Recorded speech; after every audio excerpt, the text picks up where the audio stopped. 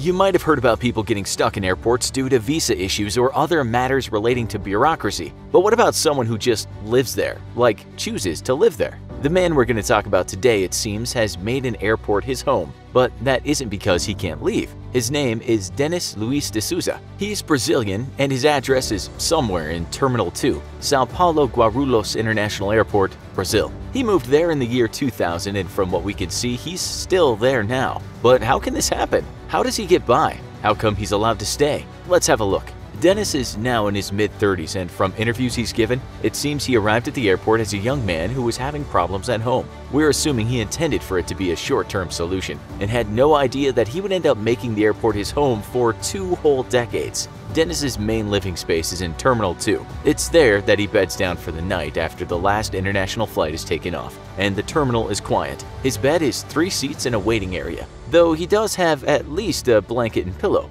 You might think that he'd be thrown out the moment staff realize that he's not there because of a delayed flight or a ticket mix-up. Quite to the contrary, he actually receives help from the airport staff. They give him food, wash his clothes, and allow him to leave what few belongings he has in certain places. One waitress who works at the airport regularly gives him lunch boxes. She said he's a nice guy, funny, and he's always honest. When he wakes up in the morning, he might get some rice and beans, and one article said he even gets a free latte from McDonald's. Well done, Ronald and crew.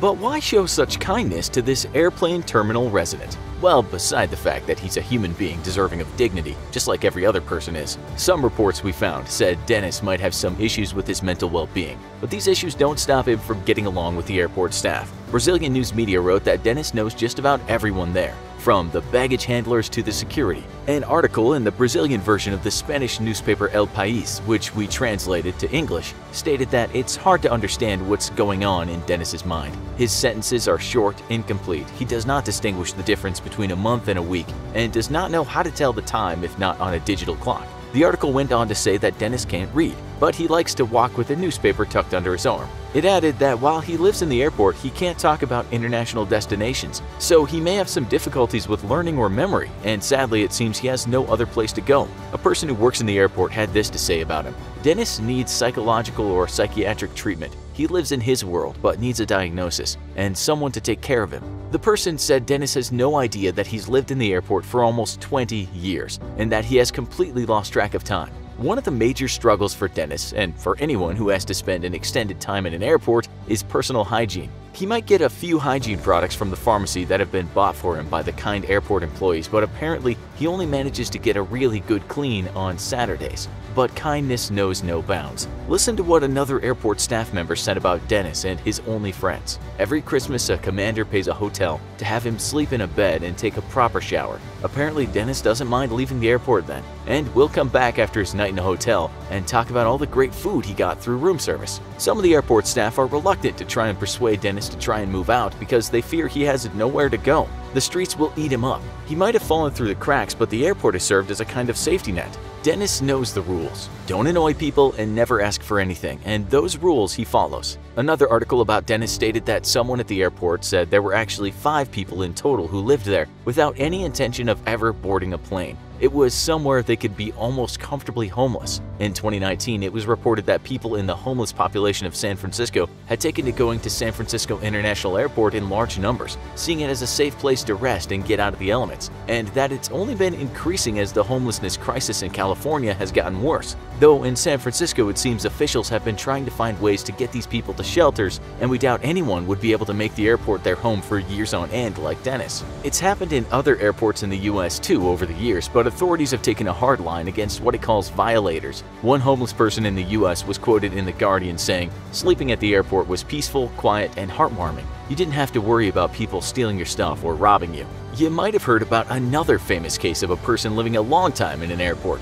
Almost as long as Denis has been staying at his terminal. A man named Mehran Karimi Nasseri was the inspiration for the movie The Terminal and lived in Terminal 1 of Charles de Gaulle Airport in France from 1988 to 2006. There's a bit of controversy surrounding his case though. It was first reported that he was expelled from Iran, but subsequent reports state that this might not have been the case. We know he was on his way to the UK, but it said he lost his briefcase and papers on the way, so he got stuck in France. He did get to British immigration, but since he had no passport, he got sent back. He was stuck. So what did he do? Well, like Denis, he made the best out of a bad situation. The French police actually arrested him, but the thing was, he hadn't really done anything illegal. It was legal for him to have entered the airport. He just had no way out of there. Miron certainly had a lot of downtime and he read a lot during his years at the airport. Like Denis, airport staff did their best to look after him, and one manager of a bar at the airport had this to say about him. He was like a part of the airport, everyone knows him. Another airport employee said, "He's one of us, we even get letters for him." He followed a routine, which meant getting up at 5:30 every morning. He would shave in the restroom and wash, and then go out to get his books and read all day. At night, when the stores were closed, he would wash again and brush his teeth, which he did with the help of complimentary airline kits. He'd also wash his clothes at night and then let them dry. He actually had a fair amount of clothes since he'd been traveling when he began his airport life, and so unlike Denis, he didn't really need to rely on as many handouts. Someone once offered him some new clothes, but he turned them down, saying he was not a beggar. He did accept food though, because he had no choice. Eventually, he became ill and was forced to leave the airport. He ended up at a shelter in Paris, and from there he wrote a book called The Terminal Man. Then there's the strange case of a Japanese man called Hiroshi Nohara. His story is different from the others because he wasn't homeless or mentally ill, and he had all his documents in order. One day, he simply chose not to leave the airport and gave no reason why he made that choice. Hiroshi arrived at Mexico City's Benito Juarez International Airport in 2008, and he would end up living there for almost 4 months, despite having a return ticket home to Japan. Like the others, he managed to survive in part thanks to a lot of help. Fast food chains helped him out by giving him free food, but some of them started branding shirts, caps, and mugs with Hiroshi's face on them because he had become a bit of a celeb, so it seems they might have viewed it more as a marketing opportunity than a charitable one. Hiroshi looked a bit disheveled with his scraggly beard, but that only added to his mystique. Journalists visited him, and he always refused to say why he wouldn't go home or leave the airport. One day, a woman named Oyuki turned up at the airport and he left with her. Staff said that they didn't even say goodbye, he just vanished, and we may never know why Hiroshi did what he did. In China, a man named Wei Jianguo has been in Beijing Capital International Airport for over a decade. He said he was sick of his home life and the rules he faced there. In one interview, he said his wife didn't allow him to drink, and at the airport he can drink as much as he wants and eat what he wants. He actually said, "I can go back anytime I want, but I won't be allowed to drink." The China Daily newspaper, describing his day, said that he wakes up and has his breakfast, then with his lunch he starts on a Chinese white spirit called baijiu. He proceeds to drink with abandon and does this routine daily. The cops sometimes throw him out, but he always manages to get back in. "My family told me that if I wanted to stay, I had to quit smoking and drinking. If I couldn't do that, I had to give them all my monthly government allowance of 1,000 won, about $150. But then, how would I buy my cigarettes and alcohol?" Indeed, Wei, what was she thinking? A worker at the airport said there were others who had made the place their home, and much like the people who are homeless in other countries, many have mental health issues. The China Daily actually found one of the airport dwellers, and he told them that he had no recollection of his life before he started living in the airport. Security workers said as long as they don't cause any trouble and keep their heads down, then they won't report them. It's not always the homeless who are forced to live in airports, though. In fact, the world's most famous whistleblower had to spend quite a bit of time in an airport. Edward Snowden, an NSA contractor who leaked numerous documents detailing the way the US government was surveilling people with the help from telecommunications companies, spent 39 days living in Moscow's Sheremetyevo International Airport while waiting on an asylum request. He was stuck in the arrivals transit area, but he did at least get a room there. It's reported that for a few hours in the day he could look around for food, and there was a sink where he could wash himself and his clothes. You must now be thinking, could this ever happen to me? After all, you're not likely on the run from a US intelligence agency, and unlike the tight-lipped Japanese man, it's unlikely you'll do anything crazy on a whim because you're just not like that. But what if you just got a bit unlucky? This happened to a 52-year-old British man named Gary Peter Austin, who'd been in the Philippines on vacation. He was on his way back to the UK, but he missed his flight. He didn't have enough cash to buy another flight, and thus he became stranded at Ninoy Aquino International Airport in Manila. The guy really didn't know what to do, and since he was out of cash, things went from bad to worse. But again, it was the kindness of airport staff that saved the day, a fact that he has in common with many of the other people in the same situation that's really helping to restore our faith in humanity.